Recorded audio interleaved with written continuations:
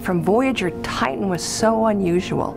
All we could see from Voyager is this hazy world we couldn't see through to the surface.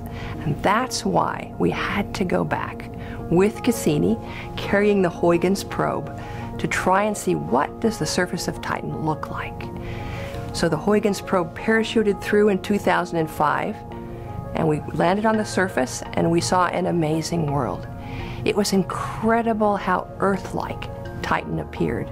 It had river channels, it had lakes, it had sand dunes. The only difference is it's very cold on Titan, and the liquid that flows through Titan's rivers is methane instead of water. The Cassini-Huygens mission has been one of the greatest voyages of discovery in the history of science.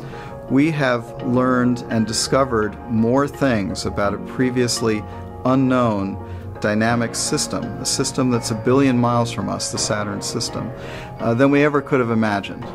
One of the pinnacles of that has been the discoveries on Titan. Titan has turned out to be a very complex world.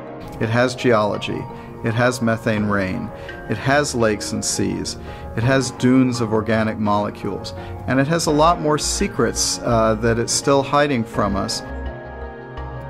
I think that really makes people so excited about Titan is this combination of familiarity and alienness.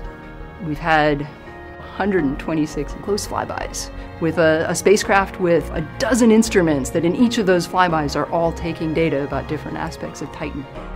Not only was Titan fascinating in its own right, a moon the size of the planet Mercury, it was also Cassini's gas tank. It allowed us to change the shape and orientation of the orbit to explore the poles of Saturn and the rings and all of the icy moons by carrying a lot less fuel than we would have to have carried otherwise.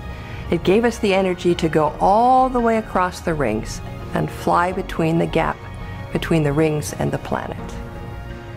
Because of these flybys of Titan, using Titan as a gravitational slingshot, and so many of the other remarkable discoveries that have been made by Cassini, for example, mapping the composition of the plume of Enceladus, would not have been possible without Titan there. We could not have gotten to these places without using Titan.